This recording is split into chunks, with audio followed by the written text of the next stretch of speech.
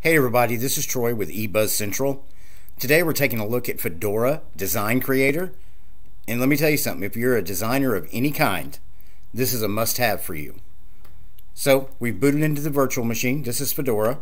It's giving us the option to try or install. We're just going to try it in live mode. And then close out. Now, as you can see, you're met with the open blank screen. So you just go up here to Activities, click on Activities. It highlights everything down here and then gives you your layout for your applications. Now, this is what I want to show you right here. Out of the box, this is what comes with Fedora Design Studio. You got contacts, weather, clocks, maps, books, your photos, videos, calculator, screenshot, help, characters. You got your terminal here, system monitor, settings, document scanner, text editor, cheese, fonts, Audacity, backups, calendar, color picker, design suite info, design team info. Let's pull up the design suite info. There we go, it's popping up. Let's double click, go to full screen. And those of you who do not know, that's probably very few of you, but we'll go over this real quick because this is a GNOME environment. What a lot of people do is they will go into settings because they got the close button. They don't have the maximize or minimize button over here. If you don't know, like I said, that's probably few of you. All you have to do is go up into the bar up here and just double click it. And it'll go to full screen, or double click it and it'll go to minimize. So that's just something that if you didn't know, you do now.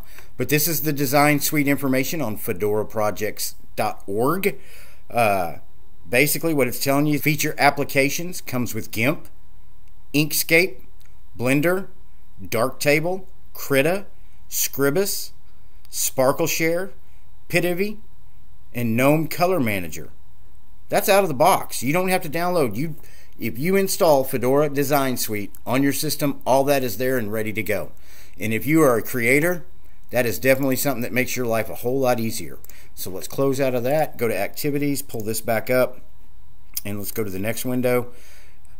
You got Diagram Editor, you got your Disk Usage Analyzer, you got your Disks, Document Viewer, Entangle, Font Forge, Chemic QT, Huggin Batch Processor, PDF Arranger, Logs, LibreOffice Impress, LibreOffice Calc, there's Krita, there's Inkscape, Huggin Panorama Creator, Huggin Calibrate Lens Creator, Pitivi, Pomodoro, Problem Reporting, Rhythmbox, Software Center, your Synfig Studio, To Do, your Tour, and then on the last page you've got External and ZArt.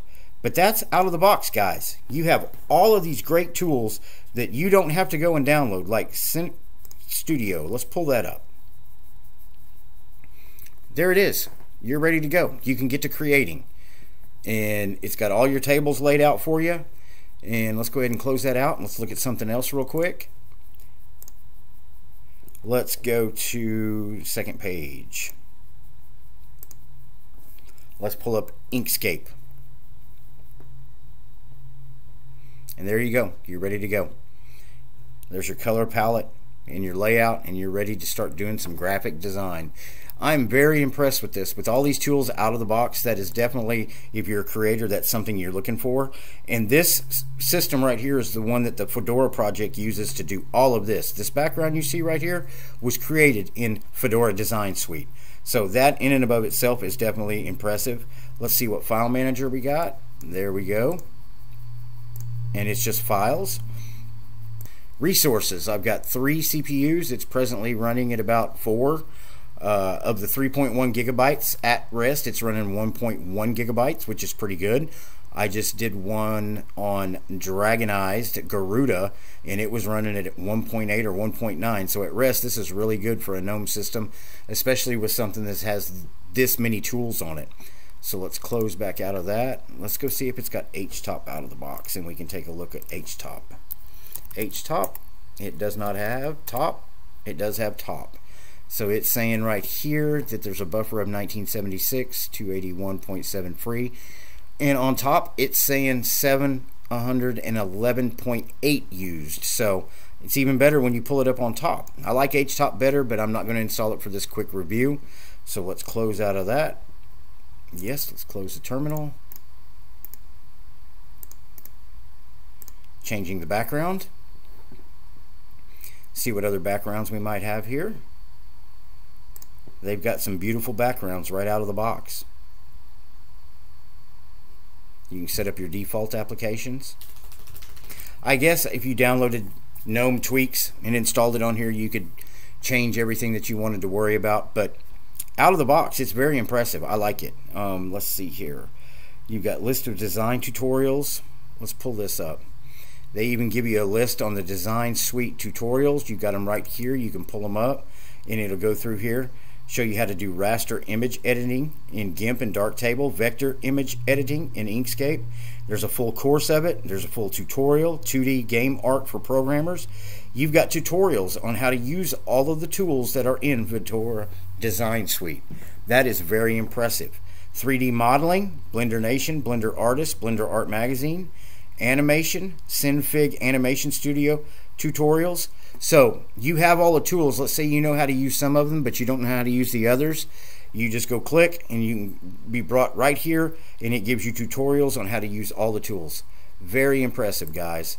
So if you're a designer, I would definitely suggest looking at Fedora Design Suite. It'll be worth your time. There are a lot of tools here to use. There are a lot of tutorials to show you how to use them if you don't.